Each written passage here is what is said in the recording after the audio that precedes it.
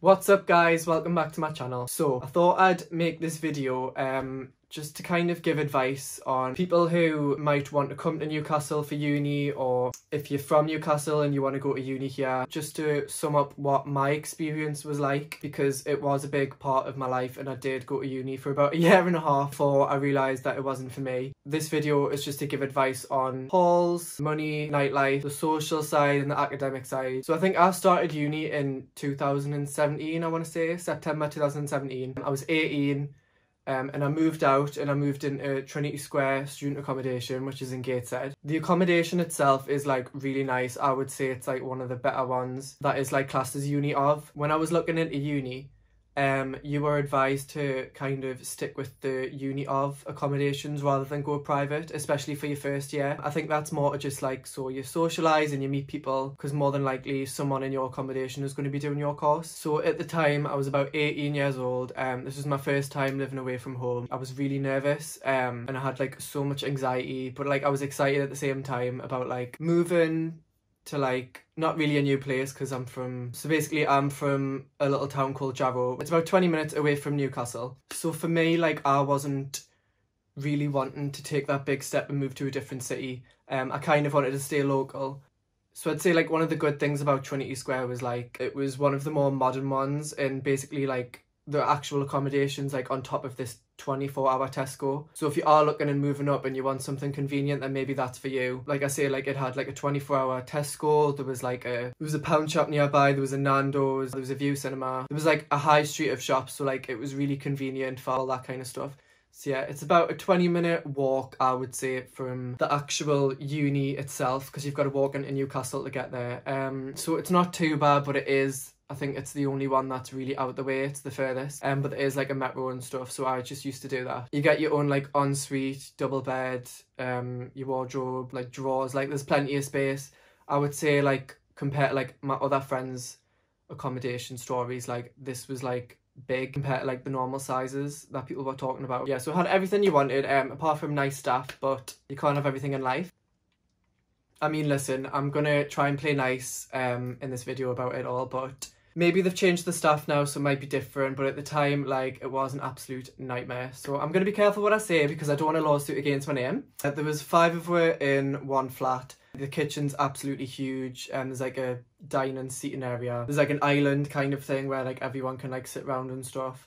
It is like the halls are made to be social. Like there was no like telly in the kitchen or anything, so like when we're all in there, like we're all socialized and stuff. So the good thing about what some universities do is if you book a certain accommodation, you can find your flatmates before you move in on Facebook. So for Trinity Square, I remember there was like a Facebook group and we all kind of found each other through that. I think I met all of my flatmates apart from one girl who we met on the day when we moved in, but the others, like, I'd already spoke to them on Facebook and stuff, had like a cheeky stalk. So we had like a chat and stuff. We spoke about like who's gonna down the most shots and stuff, and like who's like the bigger drinker and who's gonna sleep with the most people.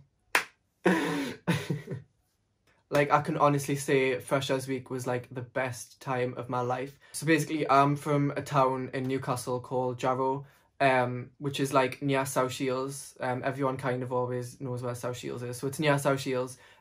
So if I was ever going on nights out, it would always be to South Shields or Sunderland. Like I was never really going out in town. I'd only turned 18 in April that year, and I was in uni and moved out by September. So I wasn't really much of a party animal myself. I think it was good because I'd never really experienced the Newcastle nightlife, which is like amazing. That's like one of the good things that we do have here if you are looking and coming. I think one important thing is don't buy the freshers bands. I personally didn't, because like I'd got warned about it, but there is some people who like buy these bands, and some of them I've like looked and they're like 50-60 quid.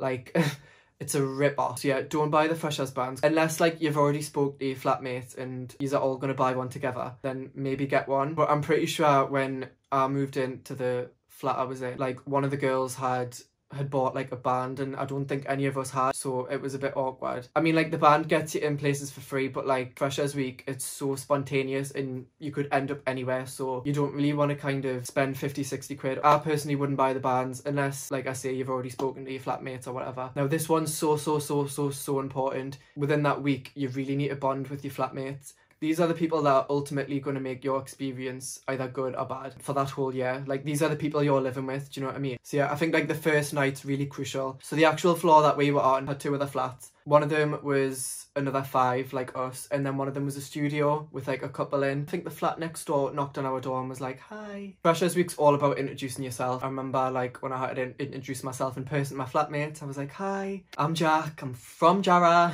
I'm local. Like, my advice to people who are like starting uni is like, use this to your advantage. Nobody knows who you are, like nobody knows anything about you, you know what I mean? You can be whoever you want to be. I'm not saying like be fake or anything, but if you've just came from like sixth form or college or school and like you weren't really liked that much, or like you had a bit of a reputation in a way, like this is your chance to paint a new impression of yourself. Like, so I'd definitely say be confident and push yourself. One of the good things about halls is like just how wild everyone is. Like, the reason that I said like before is that I don't want to say too much about what we all got up to, but like we had the worst reputation for that year. Like, oh sorry, oh I'm sorry, don't hurt me, sorry. If you don't move into halls, then like it is a big, I think it's a big mistake, and you are missing out so much on like all these experiences. Because most people that I've met from halls are like now my friends for life, and I speak to them now like 2 years on and stuff. I remember when I was in halls, we had like a massive group of friends, you know, would always go out together. And basically, this is a funny story. So there was a rule in Trinity Square that I think the music, basically all kinds of noise had to be off by 11 p.m. It was from 11 p.m. until I think it was 7 or 8. Like, the time around that was called the social hour. So we named our group like social hours. And would always get wrong off security like all the time. It's so funny to like look back on, because like that's what we used to call ourselves, and like security would know it as the social hours group, and like would just always take the piss, and like I don't know, it really made like the university accommodation experience much better, having that big group of friends who were all just as wacky. And all these people that I met, it wasn't from like the same block, like we all lived in different blocks, but because we all went to all these parties and stuff, we just kind of formed like this group, and it was like so nice to have that in uni. If I would advise anything, it would be to just socialise. I know a lot of people are going to have questions like, am I going to live with a messy person? Am I going to live with a loud person? Am I going to live with someone who likes to blast the music at 2 in the morning? Am I going to be living with someone who likes to have an after party every night? Am I going to be living with someone who's really boring? The answer is yes. You are going to have to deal with these things, or you might not. I think it just totally depends on who you get put with. Like, at the end of the day, you're not going to get along with everyone. You know, I remember my flat, like we're all like a close-knit group for like a week or 2 weeks, and then once you start going to your lectures and stuff, once you start like branching out and meeting your course mates and things like that, like people just kind of like go off into the groups, which is totally fine. I think you've got to find the balance. Obviously these are the people you're living with, so don't like completely stop speaking to them. I think Freshers Week like summed up, you've just got to kind of be confident, know who you are, just speak to people, just get to know people. So like try and have like flat prees, do you know what I mean, and like get people round. And so we had a block chat, and we would just put in like, is anyone having prees tonight? Or sometimes we'd be like, oh, we're having prees tonight, and like people would just come round and be prepared for going out like for 7 days in a row. Like, that will happen. Prepare yourself having 1 meal a day. A lot of people will say, oh, I just won't be able to afford going out for 7 days a week. You will. Like, now I think back and I think like, how the hell did I afford that? But like, there's a thing called a student loan. One of the good things about coming to Newcastle is obviously the nightlife. To be fair, like, it is good. I think it's just because everyone's dead sound and there's loads of different places you can go like every day. I would say during the week's better than a weekend, and it's cheaper as well. Like, that's one of the good things. It's so cheap. Like, you can get like trebs for like £6. Like, who doesn't want that? Do you know what I mean? And just be open to places. Like, I know now I wouldn't go to certain places that I went in freshers, just because as time goes on, like, you kind of learn what you like and stuff, and you'll just figure out like where you want to go. You don't need to stress about where to go. I think just like unplanned nights out are like the best nights out, so try and have that mindset when like you're going out. Like with me now, like I like all kinds of music, so whether it's like EDM or like house and techno or like R&B, there's always a place in Newcastle for like that kind of stuff. One big thing that I would say is like always try and say yes. Try not stay in and go out and experience as much as you can, and just really get to know people, because these people ultimately turn into like your friends for life. Also around about October, November time, you'll start hearing things like, oh, we need to sort a house for second year, like we need to get that sorted and stuff. My best advice is wait. I would wait. You've only known these people for a month or 2 months, so you don't really want to be jumping straight into a house with people that you could potentially not be speaking to in a month's time. It's a very, very, very big commitment. commitment to live with people you've met for 30 days, you know, so I would really wait. I didn't sign on for anywhere until I knew who I really wanted to live with, because it is a big thing, who I really got along with. I think we signed for the flat I'm in now so about May time. You know, a few of the nicer houses will go first, but like we found this last minute and it's alright. And don't feel like you've got to live in Jesmond or wherever. We don't live in Jesmond and we're absolutely fine being here. It really just depends on the situation. Just don't do anything that you don't want to do, and don't push into anything, because that's the worst thing you could do. Get yourself a little cheeky part-time job, because obviously like your parents aren't going to fund you for everything and you are going to have to fend for yourself. And you want to kind of work, I would say 20 hours maximum a week. I think it just depends on your workload from your course. Some people might really not have that much work to do, and some people might have like loads of work, because your loan isn't going to cover anything. My loan had just really covered the accommodation. Accommodations are quite high. I was quite lucky, so when I lived in Trinity Square, I worked at the Sage. Like, I'd done like 2 shifts a week, I think, and it was like a 5-minute walk, so it was really ideal. So yeah, it was good, because I'd kind of finish uni maybe like 3 or 4, go straight to work, and then I'd be there until like 10, 11. And then obviously my accommodation was just like round the corner. So I'd go back, get changed, maybe shove a sausage roll down my throat, and then go out the door and go to town. I think maybe something that's not taking your days up. So maybe just aim for getting like a cafe job or a bar job, just to like give you some money on the side so you're not struggling. Not to like stress anyone out. Food wise, I think I lived on like beans on toast, cheese on toast, egg on toast, bacon on toast, just anything with toast on really. But that wasn't like all the time. That was just like if I was running late for something, I just needed like a quick snack before I went out, or like whatever. You can live alright and you can eat good as well. You've just got a budget. Like, it's all about budgeting. So then there's actual uni itself. So for the full freshers week, it's kind of just about going out, getting to know your flatmates, getting to know people in the club, like stuff like that. Lectures and stuff then aren't really lectures. It's all like introduction and like welcome to the course, and like you don't really get to do anything. It's more so like you're there for 2 minutes. So like you don't really have to go to them things. Like, I remember I had a personal tutor, and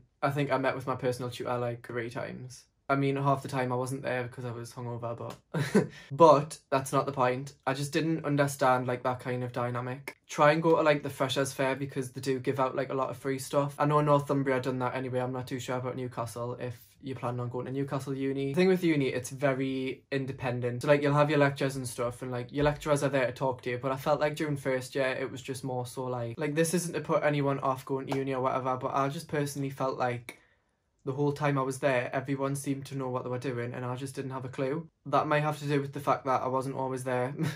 I didn't really know what was going on half the time. I'm a bit like that anyway. I think it was also the fact it was very independent, which is something I wasn't used to coming straight from college. So be prepared to like be independent for like once in your life. Obviously like you've moved out of home and you're going in the real world now, so definitely prepare yourself for like some more independent. A lot of people are like, you know, first year is just a breeze, like you don't really need to do anything, like it's all about getting drunk and stuff. Like, yes, it is to a certain point, but you've also got to be doing the work, otherwise you're not going to pass. Just try and find like a good balance. That was something I always struggled with, is finding the balance. I think for the first few months you don't really have the balance, and then you hit a certain point, and just before Christmas, like November time, like you'll start to settle in and stuff. I was lucky because like my next door neighbours at the time, they were on my course, so I always knew what was going on just because of them. Yeah, it's just however it works out for you. Everyone's personal experience is different. I think the academic side is obviously like the side you'll either love or hate, and for me it was hate. Like, I just really didn't enjoy it. And I think you'll know that within the first few months if you're